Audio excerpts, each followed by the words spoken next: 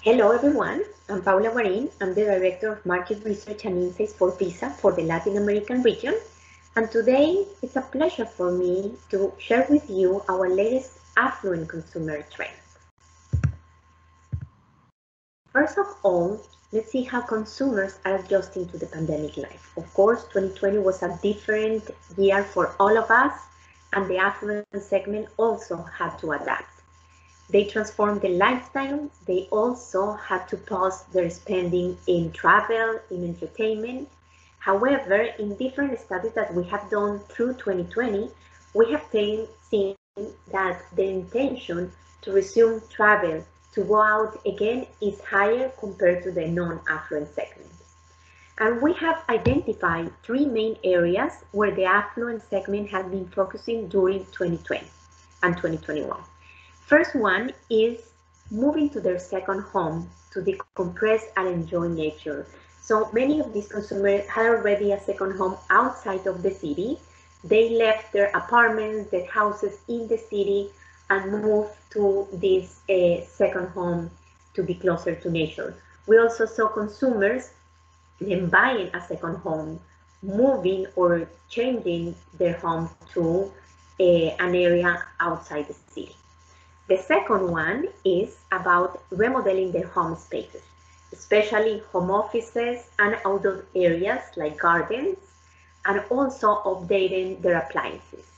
And the third one is about the well-being, so focusing on the wellness culture, both physical and mental, looking for healthy options in food, exercise, vitamins, meditation, and sports. Now, we have identified 10 big trends that were impacting the affluent segment. And during 2020, we identified that 6 trends were even more relevant. The first one is about personalization. So the affluent segment, even before 2020, they were rediscovering new hobbies, new areas of interest, painting, cultivating orchids, piloting airplanes.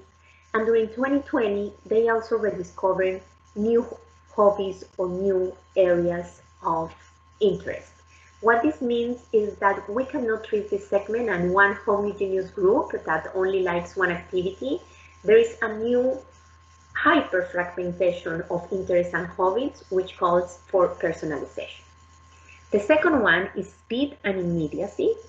This is related to that hyper-awareness of all the digital solutions, also very impacted during 2020, where consumers saw new products and services that provided top service that they could have immediately, and these high expectations that they experience, they transfer into all categories. So the impact of this for any of us with a new product, with a new service, is that the user experience has to provide speed and immediacy as they are expecting from all the categories and industries.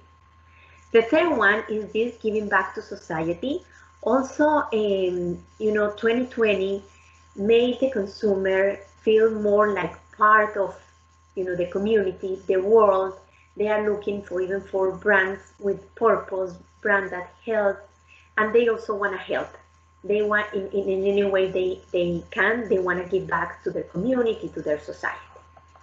This fourth one is about shaking up. This segment is the one that receives higher number of communication, advertising, offer of products. So if we really need to stand up, we need to provide something very, very different to really cut their attention. The fifth one is back to origins, and this is a connection with the local culture.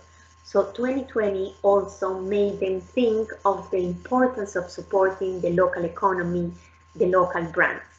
It doesn't mean that they will not continue buying luxury international brands. Of course they will do, but they will also support local brands and local businesses.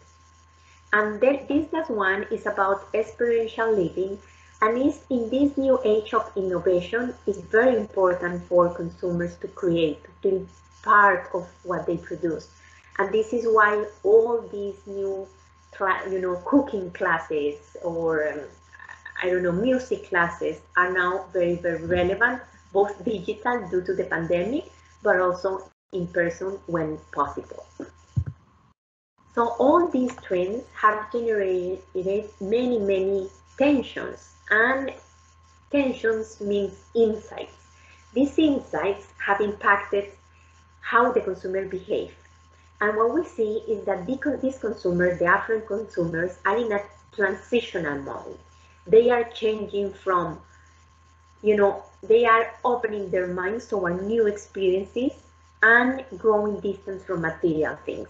So I'll highlight some of these transitions that we saw. For example, from material possessions now to more experience, from accumulation to management, from exclusivity to uniqueness, from being recognized as a group to looking for individual differentiation, again to our point about personalization, from the rational thinking about money to more of the emotional thinking about memories. So if you see the spend in this segment, that is the most profitable segment, is still there, but how we communicate with them is different. From economical growth to personal and spiritual development, from luxury as a way to convey status to luxury as comfort and value for money, and from living in a closed bubble to be open to experiences to other realities, even within their country. Also, what we have seen is that purchase behaviors for affluent consumers had to change during restrictions. However, in terms of intentions, when markets open and economies start to recover, we see that they have high intent to go out again to restaurants, to continue buying appliances for this home improvement in their first home or for the second home that they are buying, for apparel and shoes, sporting goods, given that new trend of the importance or the higher importance of well-being and exercise, for car-related products, and for electronics. In terms of payment methods, the preferred payment method for the affluent consumer in Latin America is debit and credit, above cash, but it's super interesting how new payment methods like digital wallets already have 22%, providing us with this openness of the affluent segment towards new technologies. And the affluent segment, same as total population, they increase their usage of e-commerce. This segment already did online purchases before the pandemic, but frequency for them increased during the pandemic. And the devices that they use to buy online are mainly mobile and computer. Now, as I was mentioning, this segment is very, very open to new technologies, and smart technology is already part of their lives. Around half of them already own a smart TV, and we already have some consumers with a smart home product or with smartwatch. And this is very interesting. This is a ranking of benefits that we did during 2020 for the affluent segment. We evaluated 64 benefits among the affluent segment in the region, and the top benefit is very interesting because the top benefit is a combination of everyday benefits with travel benefits. Why? Because the affluent consumers are now at home. They want to enjoy something now, so this is represented by the everyday benefits. But as I mentioned at the beginning, they are very open to travel again when they can. Their intention to go out again, to travel, is higher among this segment versus the non-affluent. Some examples of the everyday benefits that rank high are discounts in bill payment or subscriptions, physical protection of items like cell phones, and online protection including identity theft and fraud. And on the travel benefits, international medical emergency services, trip cancellation reimbursement, and compensation for lost luggage. So to finish, here is our information. We are here to help you. Please, if you need more information, don't hesitate to contact your executive team to learn more about what we have.